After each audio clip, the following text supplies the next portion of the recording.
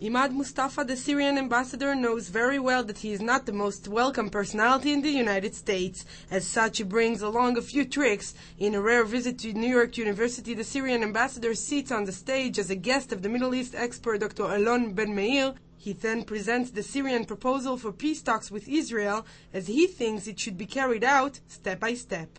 Give us back our occupied territories and will allow the Palestinians to have their own free, independent, sovereign state in return for comprehensive peace between Israel and all the Arab states and totally normalized relations. Mustafa was sent here by Syrian President Bashar al-Assad to make sure that if Israel gives up the Golan Heights for Syria, not only their problems will be solved, but those of the entire world.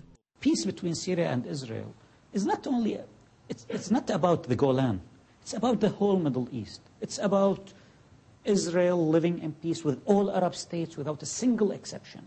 Gil Tamari, Israeli television, Channel 10.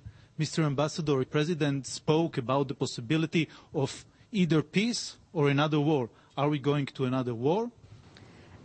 That's embarrassing. Nobody told me the media was there. Where is my answer, sir? Privately, you will have an answer afterwards. You will answer me privately?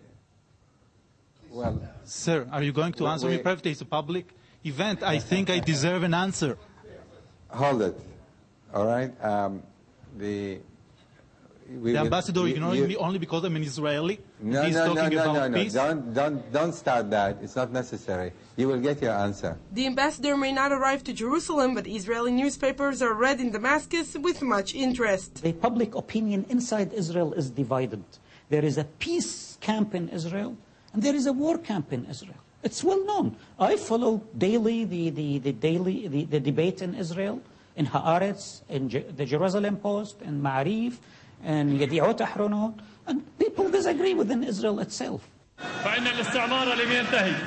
في السابق كان يسمى الاستعمار واليوم يسمى تحرير الشعوب. في الماضي كنا نسميها ثورات واليوم نسميها مقاومة. الأسماء تختلف ولكن الجوهر واحد. وكما أن الاستعمار يستمر فالمقاومة والثورات ستستمر لأن الشعوب العربية لم تعد قطيعا يباع ويشترى ويؤخذ إلى المذبح. In opposed to his president, the Syrian ambassador doesn't threaten with war. He emphasizes that a military operation against Israel is not even an option. Israel is inside Syria today. Israel occupies a part of Lebanon today. Israel occupies the Palestinian territories, and we want a solution. And we have made our strategic option. In Syria, we call it our strategic initiative for peace, in which we say, yes, we want back our land, but we are going to do this through peaceful negotiations. For taking the time. After this peaceful handshake, one cannot forget that he promised to speak with the Israeli reporter. He too hasn't forgotten. I want to make a media appearance. This is arranged a priori. I was surprised. But it was right. Despite the intellectual appearance of Mustafa, it seems not much has changed in Syria. It may be ready for peace with Israel now, but not for any kind of gestures.